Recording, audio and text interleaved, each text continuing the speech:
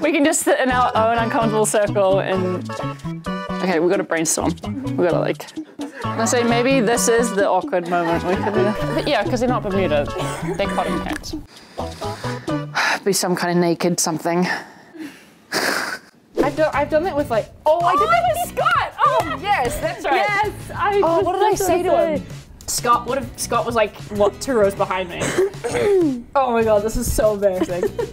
And I went to go send a text to Chris to say, you look really good. And I'd just been texting Scott and I sent it straight to Scott and I was like, immediately I was like, that wasn't for you, I swear to God, that wasn't for you. I don't think you look good, that's meant for Chris. He was like, it's okay, I know I look good. I was like, oh my god, I'm so embarrassed. I'm so embarrassed. He was right behind me. I was like, oh my god, I went bright red on the plane. I was like, oh. This is very hard. I feel like right on the spot. We should have thought about this earlier. Well, I didn't know.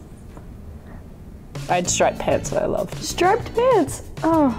They're almost like Bermudas, but not. Ew. Gross. They were like Bermuda. That's the only way I can describe them. They weren't. It was like soft cotton though. It's the same style, but they weren't. I'm never going to claim that I wore those. No, I never wore Bermuda shorts.